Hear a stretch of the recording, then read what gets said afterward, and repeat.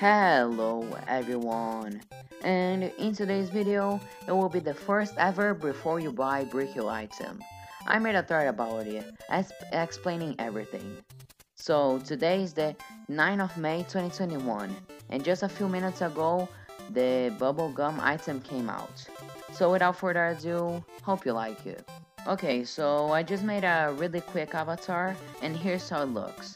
I made the shirts. I made a tee and a hoodie, as you can see, and it actually doesn't look that bad. Don't look at the side of it, by the way. There's nothing here. This fits pretty well with the hats. I've used the Brick Looks fedora, the bubblegum, the main face, and some clothing. I'll leave all of them in the description. So yeah, let's make some avatars for this. Okay, so moving on to fitting hats. The first one is obvious, as you saw on the previous clip, is the Brick Looks fedora.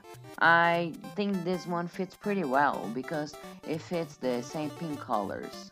So yeah, it's pretty decent. The second one is the hard boppers. Bloppers, I'm sorry if I pronounced it wrong. The boppers fit here too because they have almost the same pink color. Now, one of my favorites is the arm top hats. Arms pink top hats. Look, this is one of the most accurate pinks I could find. So this is a good choice.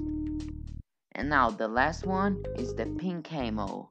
This is actually pretty good too, because as I said with the arms top hats, it fits really well with the items. Moving on to faces, I only could find two that actually looked pretty decent.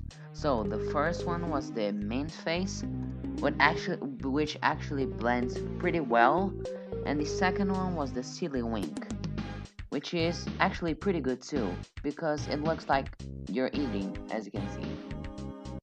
My overall opinion with this is that it was actually pretty fun to find outfits, and that you can make decent avatars pretty easily.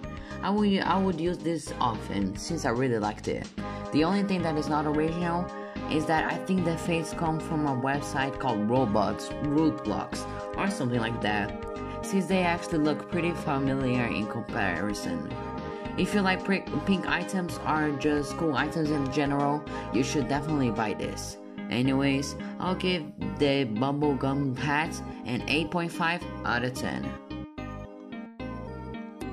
So guys, hope you liked today's video. Tell me in the comments what you thought of it. I'm Nick, and goodbye.